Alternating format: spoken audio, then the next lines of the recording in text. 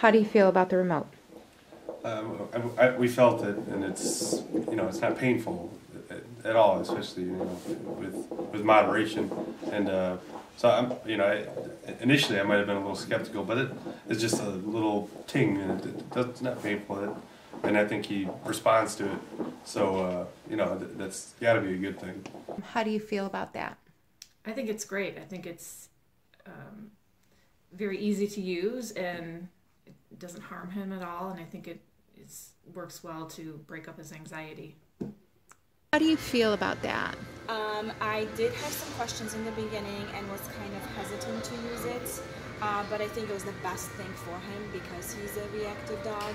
I think it gave him structure very fast, and the communication was very clear between me and him during training, and no means no, sit means sit, and he learned really fast, versus the regular way where he would still learn, but it was very slow, and there was just a lot of errors that he was making and getting confused. With the remote control, I think that error, that grayness was gone. It was either black or white. Mm-hmm. And do you feel that it's a painful method of training? No, absolutely not. Absolutely not.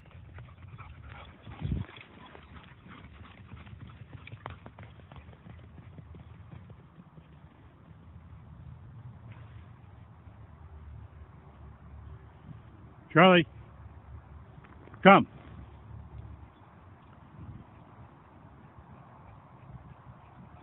Good boy. Good boy. That's a good boy.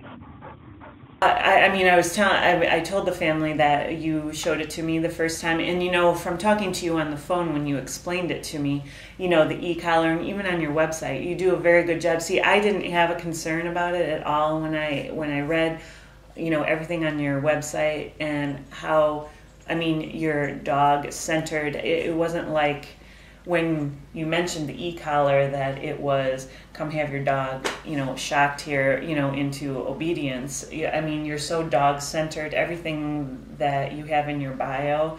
I knew from reading that, even though, I told my family to read it, I knew reading it that I didn't have a question in the world. I didn't have a question, a qualm, because I knew it was going to be best and that it was a good thing that was happening.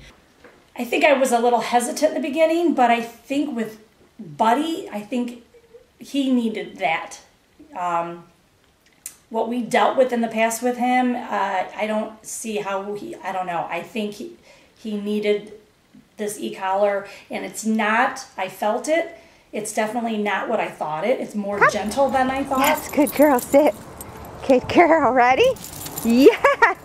Good girl! Good girl! Come on! Yes, good girl! Good girl, yes, thank you, sit! Good girl, down! Yes, pillow! Yes, stay! How do you guys feel about that? I think initially I wasn't quite sure about it. We'd never used it on her before, and maybe I have a preconceived notion of the way the old ones were or what you've heard, but this is a lot different than I thought. And I really like the fact that you let us feel what was going to happen for her corrections, because this is more just like a kind of a nudge to get her to refocus on what you're trying to work with her on.